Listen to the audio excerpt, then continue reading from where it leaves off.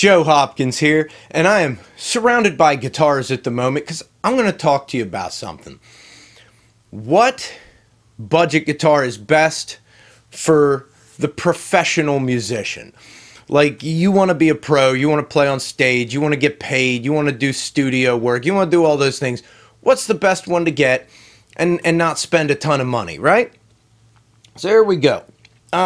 Let's talk about where to start. I bought this one a little bit ago, did a review on it. This is my Hard Luck Kings Bombshell, and it is an excellent guitar. As far as feel, sound, it came set up. It was with the setup and shipping and everything, $300. $300 is definitely a pretty good deal for a guitar that I would say is as good as anything you're going to get, right? This is an excellent guitar.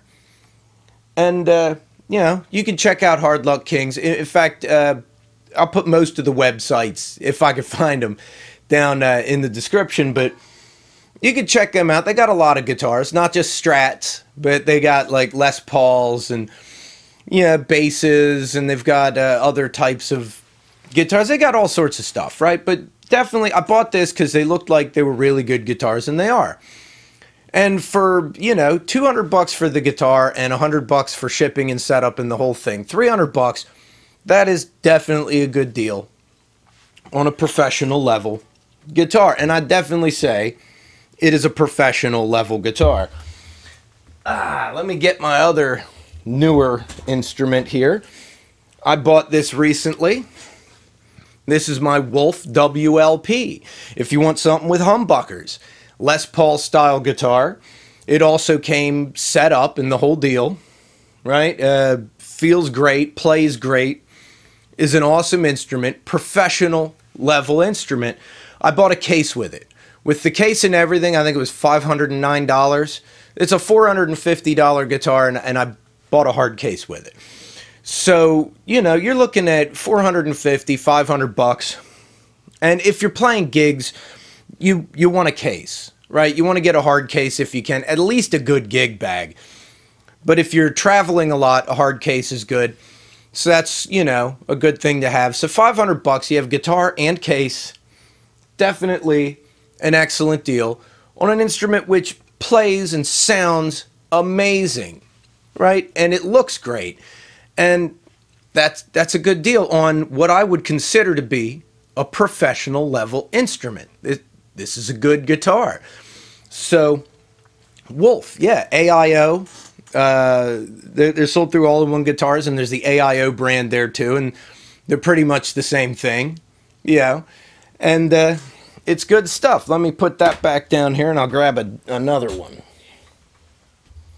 There we go. Let's see what we got here. I've got my Harley Benton.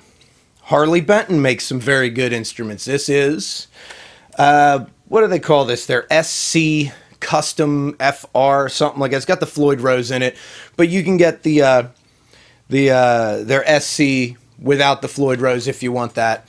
I wanted a Floyd Rose guitar, and this is my Floyd Rose guitar. It's got, it even has like the coil splits, the push-pull pot for coil splits. You can get a ton of sounds out of this.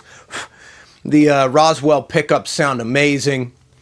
And this is a pretty sturdy guitar. You could take this on tour.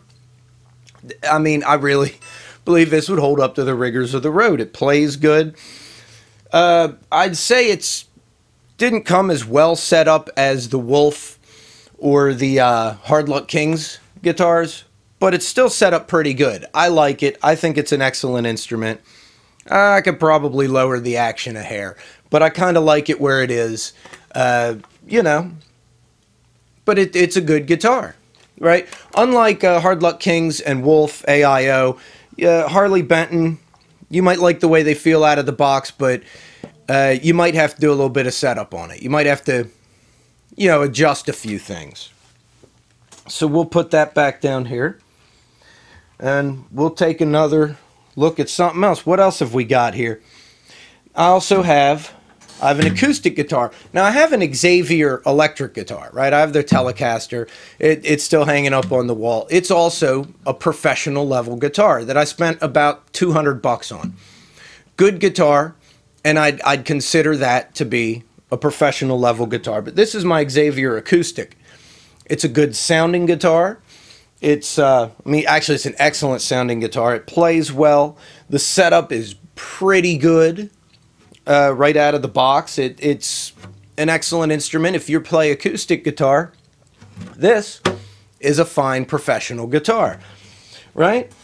But when we talk about professional guitars, people think that means a good guitar, that like a higher quality instrument that a professional would play. And the truth is, professionals play all kinds of stuff. Because if you play gigs, if you play live, if you record in the studio, one of the best things you can have is the guitar that you feel comfortable with, that works well for you. Because the main thing is, you want to sound good, you want to be comfortable, you want to play well. So what you want to do is, you know, those guitars are all really good. They're excellent. I love them. But when it comes to recording or playing live even, the question is, what's the guitar you pick up the most? For whatever reason, it just feels good in your hands. I can show you for live, playing live, this is the guitar over the years I played the most. You know, for a while it was my only guitar, but even when I had other guitars, this is my Harmony, what's it called? The H80T. It's basically a Harmony Strat copy. You can get these for $100 to $120 used, because they don't make new ones anymore. I bought this back in, like, I don't know, 95. This was made in the 80s. I bought it for like 90 bucks at a pawn shop. Right? And it would be considered a very cheap guitar. But I like the way it sounds, especially the bridge pickup. You can even see where the pickups, oh man, I've had this for so long, even like the little posts on the ends of the pickups are got some rust on them. I haven't changed the strings in a while. It's covered in stickers. But this is the guitar I played live probably the most. This is the one I reached for time and time again whenever I had a gig. And this guitar is probably the one that the most recorded electric guitar I have. I use this in the studio a lot. And the main reason why is, for the longest time, it just felt comfortable. It felt comfortable in my hands. I could play it easily because it was comfortable. It just felt right. It's the one I was used to, I guess you would say, which makes it very, very valuable to me in certain ways. Especially since, with all the other guitars I've purchased over the years, nothing else quite feels like it. The neck is just a little bit weird, I'd almost say. But it's weird in a way that is comfortable for me. And if you find that, if you find the guitar that has some oddity to it that really makes it more comfortable for you, that's the guitar you want. And it really doesn't matter what brand name it is or how cheap it was. If that's what feels comfortable, that's what feels comfortable. Now, my wife and I recorded a lot of music at one time. We did released several albums and recorded a lot of singles, and we did stuff for other people. And this here is my most recorded guitar, period. Of all my guitars, that Harmony's the most recorded electric guitar I have. This one is the most recorded guitar I have. This is a Yamaha C40 classical guitar. I don't even know if they make these anymore. I think my brother spent like $100 on it, 110, something like that, when he was studying music in college.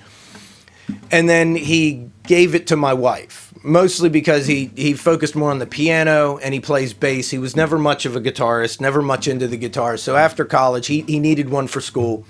He gave this to my wife so that we could play classical guitar duets.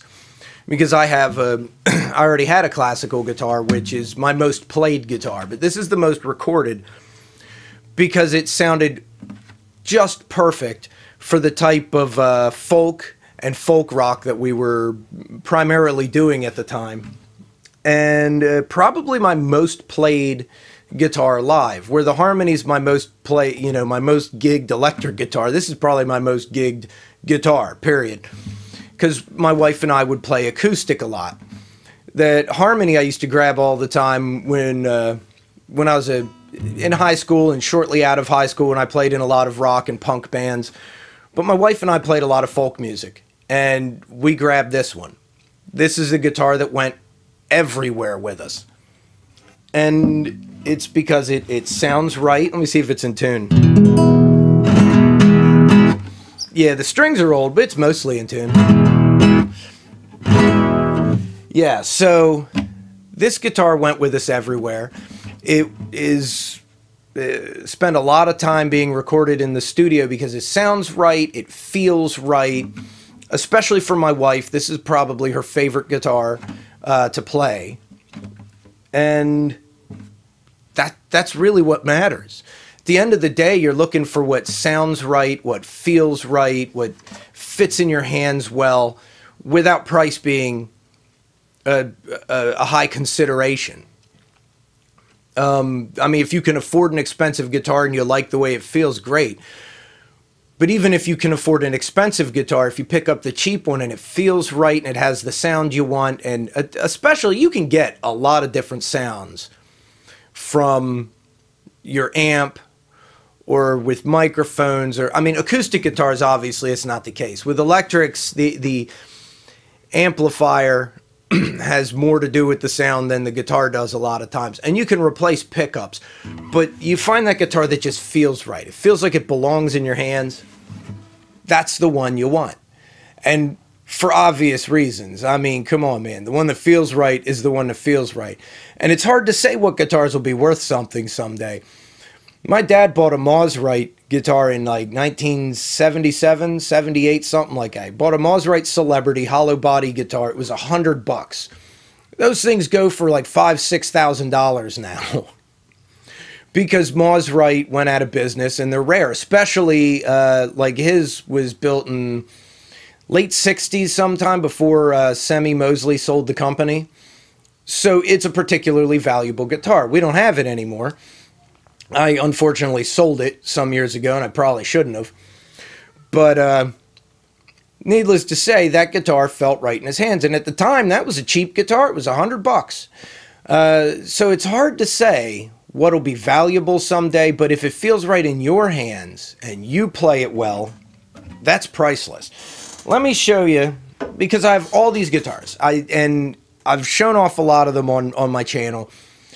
But the electric guitar these days that I pick up the most is probably my favorite electric guitar. I'm really enjoying that Wolf right now, but probably my favorite electric guitar is this one right here. This is my Harley Benton DC kit guitar. It came as a kit. I put it together, painted it myself. I think at the time these kits were going for like $83. And I spent a couple bucks on some yellow spray paint in the clearance bin because I wanted yellow. And I put it together, and it is it's probably my most favorite electric guitar to play. And I think part of it's because it was a kit guitar, and because I had to do everything myself, I was real careful about setting everything up exactly the way I wanted it. So this whole thing, I mean, it's intonated just right for me. It's set up, the pickup heights are just right for me. The string height is just right for me because I had to do all those things myself because I was building it. It's one of the benefits of getting a kit guitar. At the end of the day, you end up with something that's exactly right for you because you have to do everything. Even the color is what I wanted. This is pretty much the guitar I wanted because I put it together. And you got to think, with paint and everything, I got maybe $110 in this guitar. That's not expensive, but I like the way it sounds. I was figuring on changing the pickups at some point, but I really like the way these sound, the ones that came with it. So I like the way it sounds. I love the way it feels. It fits right in my hands, and this is the one I enjoy playing the most right now, and have since I built it. And I'd say that's likely be, like I said, because I put it together. But the point is, which guitar is best for a pro, especially which budget guitar? Because if you're on a budget, you want something inexpensive.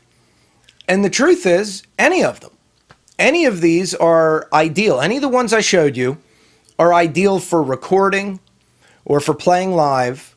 Now, some guitars aren't built as well as others. You know, if you play it a lot, if you tour with something a lot, play a lot of gigs with something, some guitars won't hold up as well as others.